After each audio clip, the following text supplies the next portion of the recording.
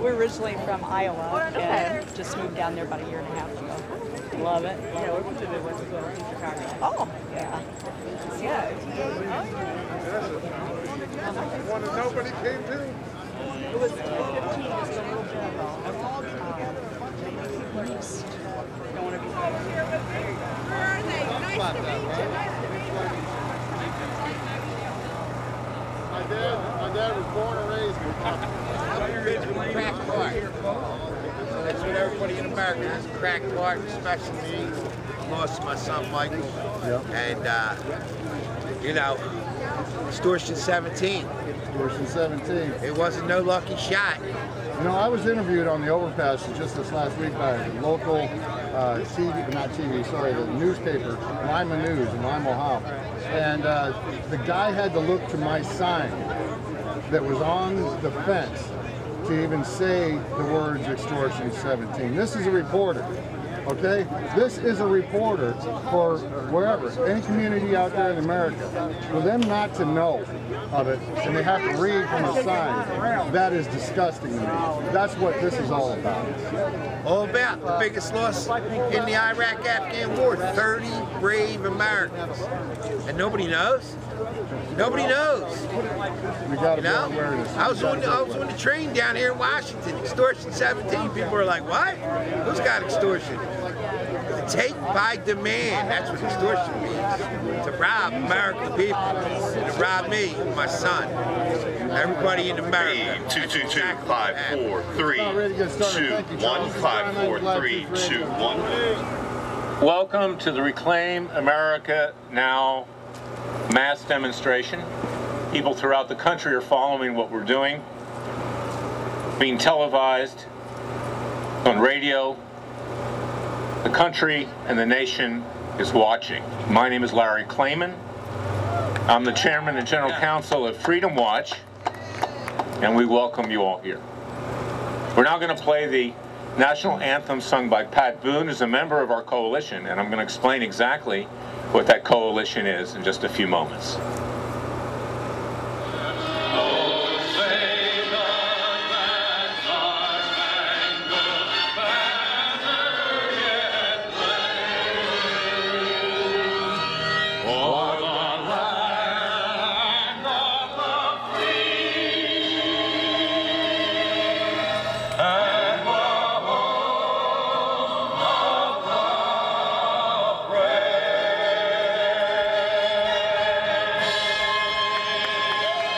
I want to introduce you to a good friend and a patriot, Bishop Dan Johnson, who's going to give the invocation.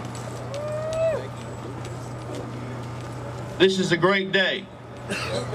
It's a great day because there's men and women here, people that are family of the United States of America. We're citizens, we're people, but we are connected. Today is not just a demonstration, it's not just a gathering or an assembly of a mass of people. Today is a spiritual day. And I know with all of my heart that everything that's happened in the United States of America from the very beginning happened because of men and women that loved God, believed in God.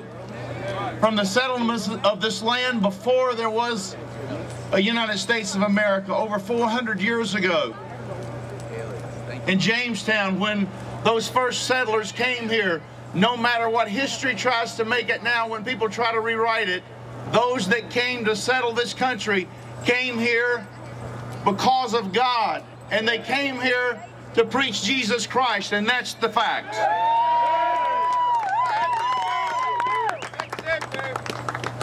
I am Bishop Dan Johnson, pastor, founder of Heart of Fire Church, Heart of Fire Ministries.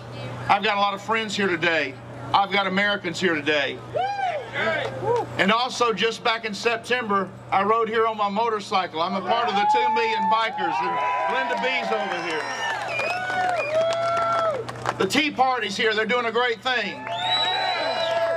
And I will tell you right now, God is behind Larry Klayman, and I don't give a rip what anybody says. He's got God in him, and he's here today doing what he's doing, and he's got us here today doing what we're doing because there is a God in America. I was the first responder to 9/11. I watched the second plane hit in New York City. I was the minister and pastor that did last rites and blessings for all of those that came out of the towers. I lived 9/11 every day of my life. I, like so many, am a victim of what happened and what's happened afterwards. Not just the thousands that were lost that day, but now the 100+ a year that die because of all the fallout from the towers at the World Trade Center. We're just blocks away from the Pentagon that was hit. Pennsylvania, where a plane went down. This is the absolute facts of what we're living with today. We're in a country right now that's not loved by a whole world. We're in a country today that's hated by a lot of nations. But I will tell you what I do know and what you know and what all those countries know, that when there's ever been a need, our country has been there because we do believe in God.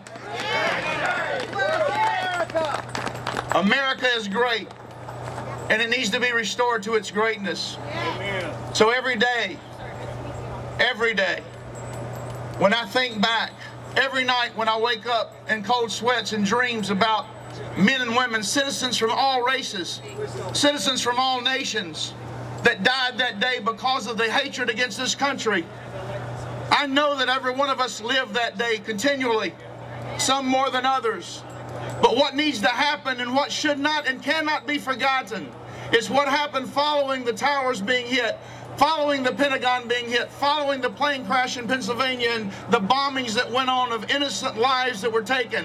What we cannot forget is the day that it happened, everyone's head bowed and prayed to God. And that's what we have to do again. I would like everyone, if you will today, if you would like to bow your head. Heavenly Father, we come before you. We ask forgiveness. We seek your direction and guidance. We know your word says, woe to those who call evil good. But that's exactly what we've done. We've lost our spiritual equilibrium. We've inverted our values. We've ridiculed the absolute truth of your word and called it moral pluralism. We have worshiped other gods and called it multiculturalism. We have endorsed perversion and called it an alternative lifestyle. We have exploited the poor and called it the lottery. We have neglected the needy and we called it self-provision. We have rewarded laziness and we've called it welfare. We have killed our unborn and we've called it choice. We have neglected to discipline our children and we've called it building self-esteem. We have abused the power and called it political savvy. We have coveted our neighbor's possessions and we've called it ambition. We have polluted the air with profanity and pornography and we've called it freedom of expression. We have ridiculed the time-honored values of our forefathers and called it enlightenment. Search us, O God, and know our hearts today. Try us and see if there be some wicked way in us that needs to be cleansed, and forgive us from our sin and set us free. Lord, we ask you to cleanse us, to forgive us, to guide us and bless us. And the men and women who have been sent and ordained by you to govern our great nation, let them govern our nation, or let them get out of the place of power that they're seated. God, we ask for your wisdom right now, that you can come, Lord, to every one of us. There's blood that has been shed. There is those that have created debts that they're not going to pay, not willing to pay. And Lord, act as though that it's our children's job. God, we ask forgiveness for that sin. Cause them, God, to change. Cause them to get on their knee, not to Allah, but to the Lord God Almighty. God, we ask for your help. We ask, God, right now that you move in the hearts of men and women throughout this country, that they call on God and that they repent, and they call this nation to repentance and call the leadership to repentance, that if they won't repent, that the fear of God will drive them from the position that they hold. God, we ask your blessing here. We pray all this in the name of the Father, the Son, the Holy Spirit, in Jesus' name. Amen. We stand here today in front of the White House. Not a coincidence that we're standing in front of the White House. because we want the inhabitant of that White House to hear what we have to say. He's in town today. Hopefully he's working in the Oval Office, but I suspect he may be hiding under his desk. Because what we have to say is what the American people have been wanting to say now for 5 years. And they've been wanting to say that even before the reign of President Barack Hussein Obama. We have been disserved by our country, not the country itself, but by the so-called leaders of our country now, for generations. Not since Ronald Reagan have we seen a president that commanded enough respect in this country to bring the American people together. And that's what we're doing today, and that's what we're going to be doing into the future, because we are building this coalition. Never before in modern history have so many conservative, libertarian, and other groups, people of faith, come together as one.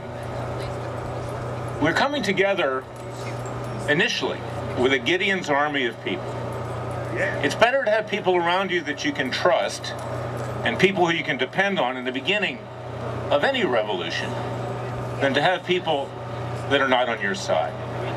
And in fact, that's what happened in the Revolutionary War, leading up to the Declaration of Independence in my native city of Philadelphia. It was only a handful of our founding fathers who generated the concept of a nation that would be free. One nation, as Bishop Dan just said, under God. One nation governed by Judeo-Christian principles.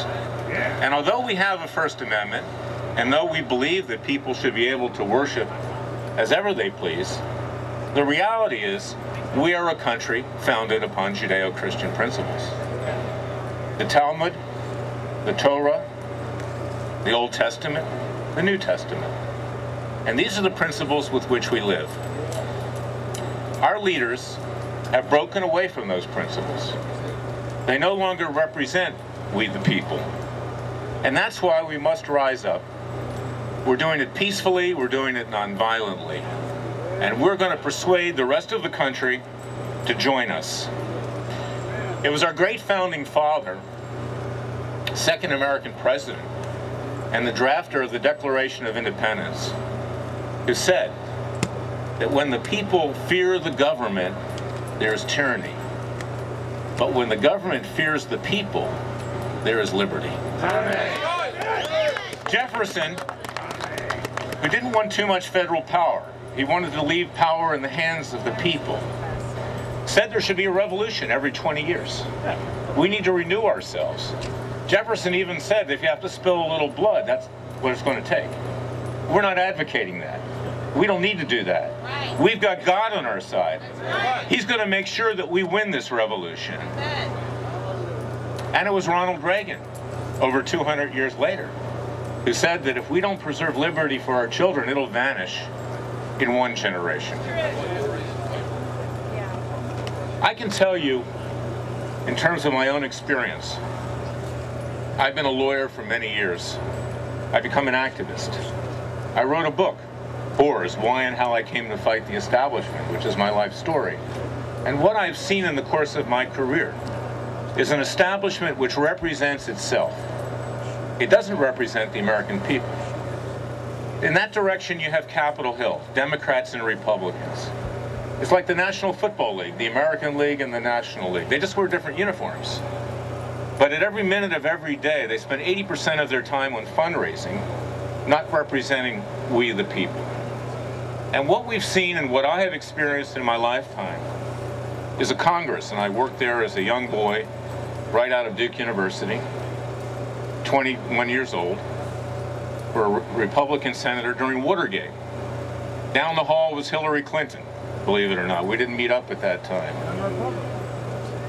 Richard Nixon was in the process of being impeached. If he hadn't resigned, he would have been impeached.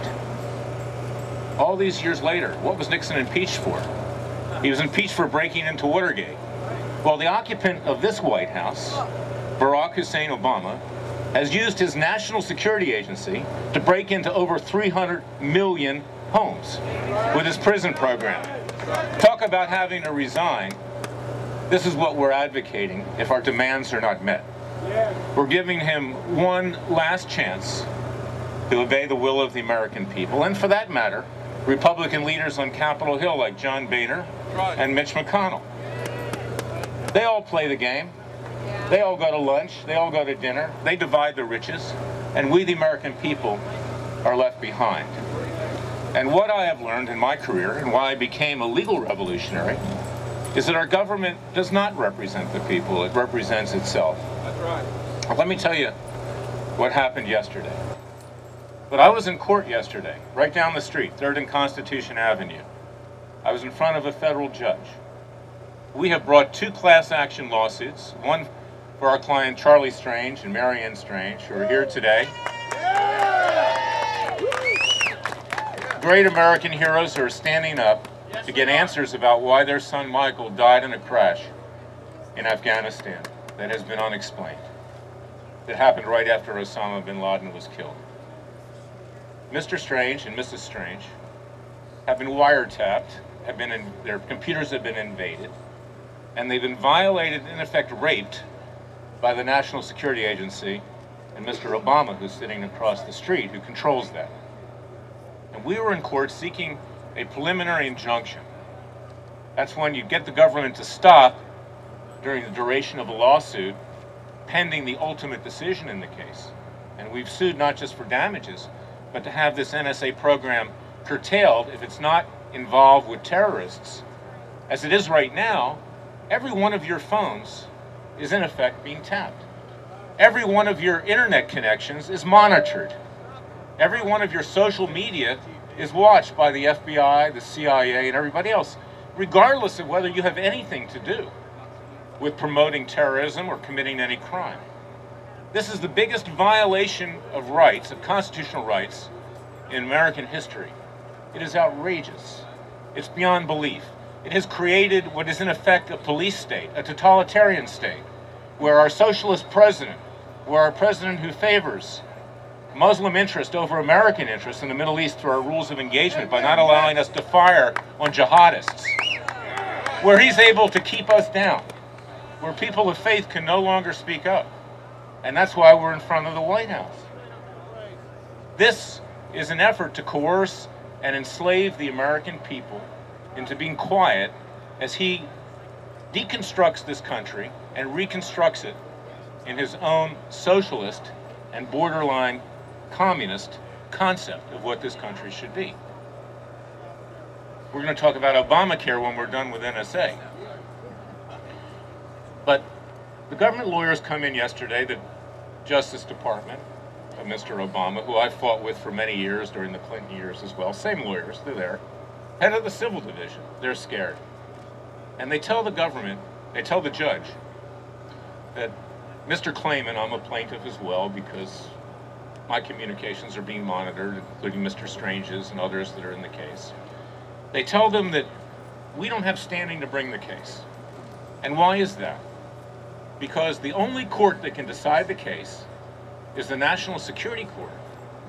And the government is going to decide what's right for that National Security Court, not the American people. We don't even have a right to appear in that court. The only entity that can appear is the Obama Justice Department and the NSA and the CIA.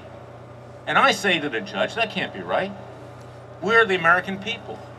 We have due process rights. We have to be heard. Your court is the last century of justice for this country.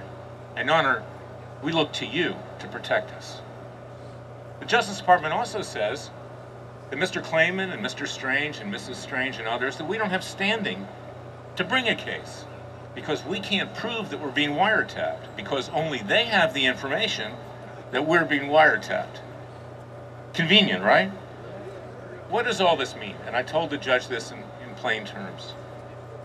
I said, Your Honor, if you do not stand there for the American people, if you do not take jurisdiction, if you do not find standing, then what is our recourse? We don't want to return to the days of 1776 when we had to rise up, when we had King George III, who was far less worse than Barack Hussein Obama. If the National Security Agency had existed in the days of of King George III, our founding fathers, John Adams, Thomas Jefferson, Benjamin Franklin, their conversations would have been monitored and picked up. They would have been picked up, arrested, thrown in prison, and executed before they ever got to Philadelphia to sign the Declaration of Independence. And that's what I told the judge. Let's talk about Obamacare. The occupant of that White House lied to the American people. He deceived us. He told us that we could keep our health care. That was false. But what about the Republican Party? The Republican Party that has all these corporations backing it and all these experts. You think they didn't know what was going to happen with Obamacare? You think they couldn't have stopped it if they really didn't want to? Watch Fox News. They're on TV smiling now that people are losing their health insurance because they think that's going to win the election for them in 2014. People who are dying, that's of secondary interest. And that tells you where we are today. We are in a position where the American people can only do it for themselves, where we have to take matters into our own peaceful and legal hands, where we are gathered here today and we're going to listen to a number of activists and speakers who are with us. We have, for the first time in modern history, created a coalition, more coming to us every day, coalition of over 30 groups.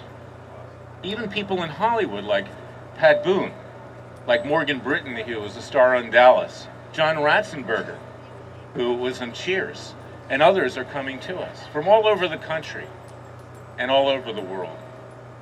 And we will create that people's army, a peaceful army. And we will have the moral courage and the ethical courage to change the state of this nation.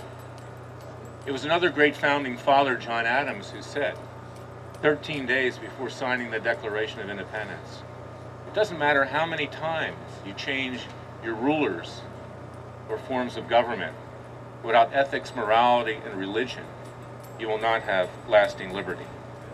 So we are gathered here today to discuss where we're going from this point. This is the beginning of the Second American Revolution. Look on our website at reclaimamericanow.net. Reclaimamericanow.net. Sign up. Join the Second American Revolution. Sign up for our case against the NSA. All of you are involved. You are all being wiretapped. You're all having your privacy invaded. Any communications with your accountant, with your lawyer, even with your urologist are being monitored. And that's what I told the judge yesterday. We can add a proctologist on top of that. But we're not going to laugh, and he's not going to laugh. Because in the end, he will feel the force of the American people. Just like King George III did.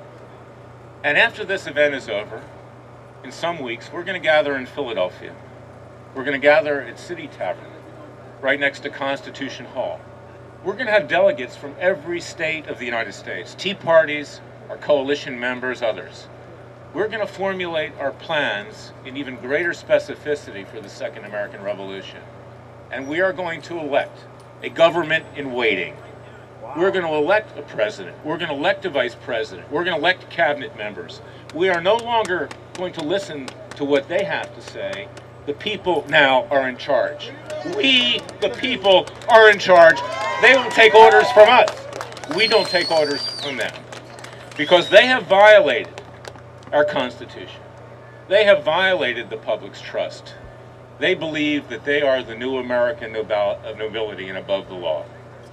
So we serve notice today that the American people that we represent have a list of demands. And Mr. Obama, take notice. Mr. Boehner, take notice. Mitch McConnell, take notice. Nancy Pelosi, go back to San Francisco where you belong. We rule the school. You do not.